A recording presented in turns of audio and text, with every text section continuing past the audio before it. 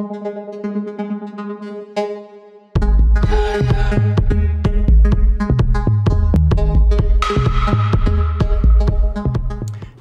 and welcome to Two and Dog Gaming, and we've got something new today, Skyopolis 3. Don't worry, I will be going back to Live in the Village Part 2 and my Miner/RPG. I've just been having some trouble with the ladder. With the Curse Forge switch over, it's been a nightmare to deal with, but I'm getting onto it. Okay, but today, Skyopolis 3, this is a mod pack by Benbenlaw. There is a Skyopolis 4 currently in alpha. It is slightly different. It's not just like an update, there's a new sort of pattern to it, but Skyopolis 3 seems mostly set. Still getting a few updates, but there's a lot to get into. A lot I have not gotten into with my little muck arounds, but I've certainly got the start going, so let's get underway. I'll skip ahead to world generation because it always messes up my recording software, the load up. Okay, I'll be back in a second. Okay, so here we are. It is a skyblock pack, of course, as you probably would have guessed from the title card. If you do not have this, you should have just been able to start a new world and create one of these. You may have mucked around with the settings if you were naughty. If so, just make sure it's Garden of Glass and you'll get the world generation type that you need. The only thing you need to think about with your world generation is what biome you're in. If you look in the top right corner, you'll see I'm in a flower forest, so I should be fine. If you're in a desert, it can be a little harder because you'll never get rain, and having rain can help shortcut you to a few options. Okay, so let's look at the quest line, and you'll see just how busy a quest pack this is. It's ooh, that's just the first page, and can be a little overwhelming, but a lot of fun processes here to take you through, and I will be working through those. I've pretty much got most of all of these done on my little attempted plays with this mod pack, and even a bit of the next set, which is building on up. And as you can see, there's quite a variety of different things here, lots of mods and lots of options, which is a lot of fun. Then there's tech. Ooh, getting tech from your simple storage drawers to things that are a lot more complex, which is fun. Dimensions, so a bit of dimension exploring, always fun. And of course, yes, bump off some monsters and get some rewards, handy. Operation Creative Essence. So the idea of this mod pack is, can you make creative essence? Well, that's the question the mod maker has posed on their title page. So yeah, I'm nowhere near any of this stuff. I don't even know what it is. Anyway, and then there's some specific challenges just for fun. And there's also a setup. Some of these quests will give you coins as rewards. See if I can find one. No, of course I won't find the one in Australia. There we go. Hey, coins, and you can spend those on stuff as long as you make the thing. Apparently, yeah, I'm not too sure on that one.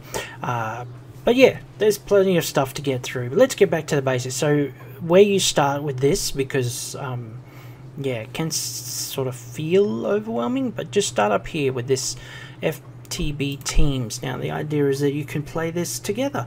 Now it says here not currently working, waiting for a mod update, so but still you can get some bonus honey or whatever that is. I can't remember. Then if you want to check mark this one, and ooh, you can get a funky piece of porcelain clay stuff. But this is where it really starts. You've got to get 16 pebbles to get underway, so let's do that. And it's a bit of ex nihilo options here, but first let's clear out our hands. Don't need to carry any of this stuff. We don't need to worry about mobs because they won't spawn this close to your spawn point. We also have a little bit of light. Ooh, magic light in the sky, don't break that unless you want it to be fully dark. So to get pebbles is the old hold down the shift key and your right mouse button. You don't need to spam it, just hold it down and it will pop, pop, pop, pop, pop, and plop them out. And you'll need a few to get started. Well, the way I start anyway, I grab a few of these. So it's pretty, I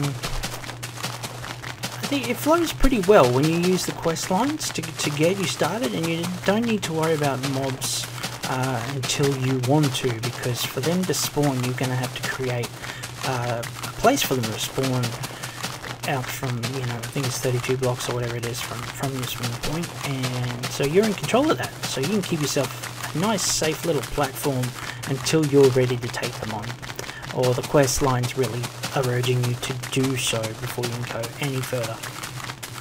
But grab yourself a whole stack of pebbles. That's what I'm doing. Now, so with those, we've satisfied a quest. And get some more, and you get these rocket boots, but I don't use them because every time I try and use them I tend to shoot myself off the island. Maybe you're more handy with those and you'll find it useful. So what happens if I fall? Like, well, that's one good thing. If you go up to this little quest, Forgiving Void, it will tell you that if you fall off the island you will respawn above it and you'll land back on it. It will hurt a lot and you'll almost die, but as long as you've got full health you will survive. So that's nice, isn't it? And you get a little more food. I'm not going to choke up my inventory yet, not till I've got a chest down, so that's why I'm not collecting my rewards at this point. The other thing they want to tell you about is FTB Ultimine, and that just is, yeah, one of your block excavators, which is always helpful. So to show you how that works, I moved my Ultimine button to my mouse 5 button, the one on the side, or one of the ones on the side. I just find that easier to do, but you just hold it down and yeah, press your left click and you'll mine. I just mined all of the grass. Now I don't want to mine all of the dirt because I'll probably get myself into trouble. There is a what do we call it, a bedrock piece under there, but I'll probably lose the dirt and I want to keep it. One thing I don't want is this water. You create your own water as part of the mod pack, and I find when I've got that water flying around, in my attempts to preserve it, I'm more likely to get knocked off than I am to find it useful later, so I tend to just get rid of it just to simplify life for myself. Maybe that's not the quickest method, but yeah, I don't like dying and losing resources, I guess, is probably the biggest thing I don't like doing. I guess I can handle the dying part. Anyway, so we've got living root here as part of the island, and again, that's a finite resource. I do not want to lose it, so what I'm going to do is turn my pebbles into cobblestone. Pretty simple recipe. Great thing about this mod pack is if you press tab, oop, yeah, sorry, just froze for a second there. If you press tab, it will actually fill your crafting table or blocks or whatever with the last recipe you did, which is great for things like mega piles of pebbles to make that process a lot quicker. Then what I do is I change these into cobblestone bricks. And the reason I do that is because later on you're going to be turning the cobblestone into gravel, and if your platform is made of cobblestone, then you can basically ulti-mine the floor out from underneath you. But if by putting down the cobblestone bricks, I can freely ulti-mine all the cobblestone I want and have a secure platform that I'm standing on. So yeah, you can guess I've done that more than once before I decided to change that. Great reward here. It simplifies things a lot. You used to have to do a lot of right clicking on the dirt to get enough stone to make a decent base, but now with a cobblestone generator it's not nearly so important. Now next thing I'm going to do, because I do not want to lose a single piece of anything, dirt or the living root, so what I do is I just edge out here and I use that lovely new Minecraft feature of the brackets, the square brackets. Now if you're not familiar with this, if you point next to a block like so, you get the sharp brackets and it will place a block on the side of the nearest block, so this one. So I could put a stone block there, but I want to make sure I get everything from underneath. So if I use the square brackets, bingo, I can put a platform underneath. Whoop, I didn't want to do that, I wasted that one. See, like so. And now when if I get this all filled out, I can make sure that I'm not going to lose any of the resources. They'll all fall down onto my platform instead.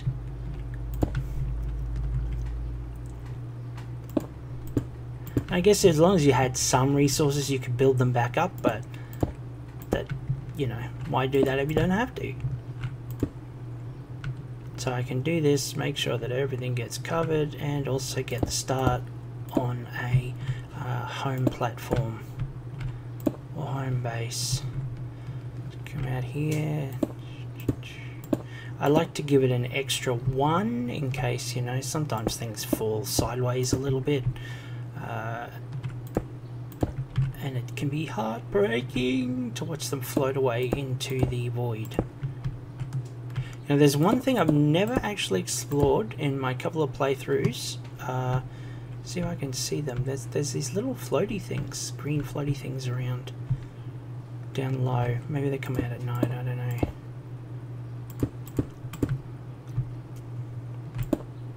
So how are we doing? Yep, that looks like I got my safety margin there. Good, good, good. So now when I go back and use my multi-line, I don't have to worry about anything falling into the void and losing it. So there's that piece of bedrock I was telling you about. Which becomes useful later, I think, for one of the tools or something.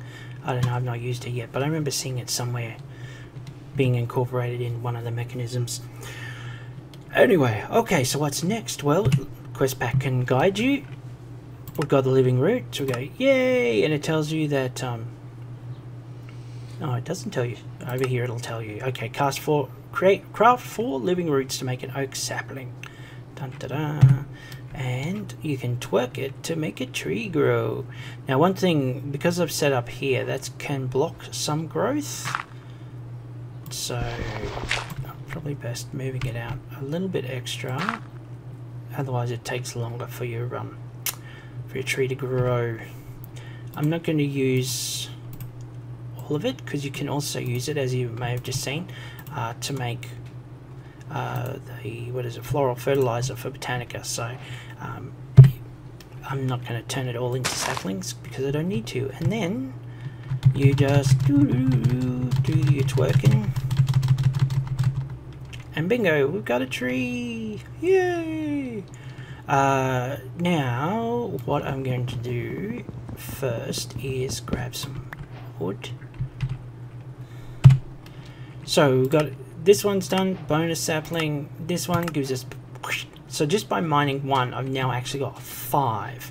And that is going to be very useful because, turn it all into planks. And then I make a crafting table. You'll notice that, okay, more rewards, more wood, bonus crafting table, and I can make a crook. So again, I'm getting maximum value. So I could put that down there, but you can actually use crafting tables for something else. But what I want, oops, wrong one. E, that's what we want. What I'm actually going to do is, if I turn, oh yeah, sticks, make myself a handheld crafting table, so I don't even have to take up space for that. That's not going to be wasted though, because one of the other quests I can use crafting tables for. But now I can make some crooks for breaking the leaves and getting silkworms and a better rate of saplings. See, I've now got 13 saplings. Bingo! With 1 tree. Very helpful. And I can make now an axe. Let's move some of this stuff out here. And I can also make a let's get this out of here. This is something I like to do. I'll make a chest first.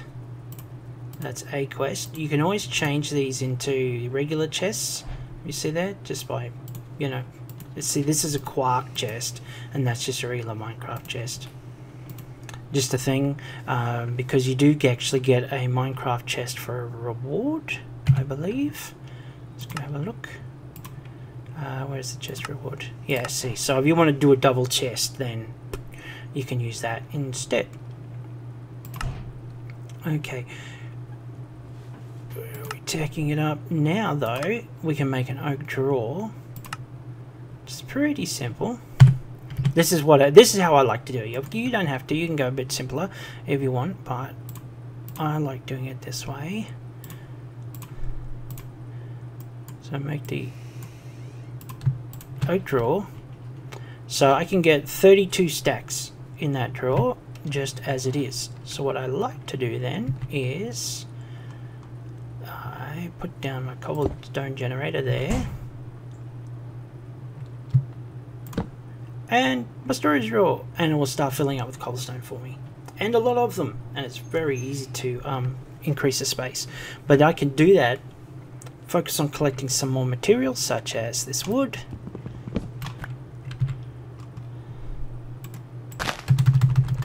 and all the time I will have apples. That's another good one. Now you'll notice I broke a crook, but because I had another one in my inventory, it popped in. If it's on your quick bar, it won't automatically pop in, but if it's in your main inventory, it will. Which is, yeah, just one of those inventory tweaks that are very helpful. Okay, so you can do that for a bit if you want to build up a few resources. This is your call on that one, depending on what your priorities are. Ooh, I'm out of crooks. Unlike the government, bung bung. Anyway, there we go. So, so there's a start. I've got a nice start with some nice resources without too much trouble. Probably my next priority though is I probably want a bed, because phantoms are a thing, and it won't take long before they're coming to get me. So that's of course what you use the silkworms for. You can put a couple down, just depends on how long you want to wait. You get so many silkworms, I don't think you need to be stingy with them.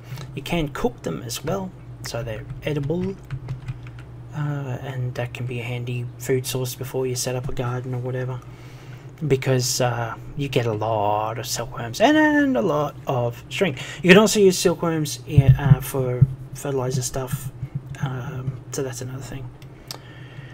When you're creating dirt, that's right. So I'll let that go. I won't. Yeah, that's a bonus. One of those. So you can see the next ways to go. We're going into sieve territory, barrels to create dirt, and here we're already started on the string section. String section. It's like music. Ha ha ha. And over here is obviously creating the materials for the sieve. So there's your various directions, just getting your basic materials happening. The infested leaves won't decay is one thing. You need to break them all. So I'll show you what I mean. The pack has fast leaf decay effect, but see, they're not decaying, they're just sitting up there in the air. So obviously a crook is your best bet for your best return of resources. There we go. What did I say about getting lots? I've got almost 3 stacks of silkworm, and what's that, almost 6 stacks of string from one tree. So like I said, you do not need to be stingy with your silkworms. They will appear very quickly and in plenty of quantities. If you've not used storage drawers before, the first thing you right click on it is what it will fill in, unless you've put it over a generator like this. So it immediately popped in and said, okay, this is just for cobblestone. If you want to deposit more cobblestone into there, you would right click. If you want to take one out, you left click. Oops, so I've got 5 here, I'll just show you what I mean. Left click, see, I got 1. If you shift left click, you'll take a whole stack at once. See? Boop, boop, boop. Very simple. If I want to put them back in, like I said, I don't even have to have selected what I want to put in. I just need to point at the front face. Putting on the side won't work. And if I just double right click, pull everything I'm holding that block will go in. So yeah, but I want that cobblestone. I want it because I want to expand my base area. So just quickly before I end this episode, let's do a couple of these quests. Silkworm seed gives you a cooked one, proving to you that they're edible. String gives you a little more bonus string. And from there I can make a string mesh, but I can make wool and a bed, which is important. So let's just make some wool. Again, I don't have to be stingy. I mean, look at how much I've got. So simple bed. That'll satisfy another quest. Helpful. And the mesh is very simple. It's just all a string, like so. And now I can plop down my bed, and if I sleep in the next evening, then I won't have to worry about the phantoms coming to get me, which is helpful. So, okay, as soon as I've done the mesh, I will do the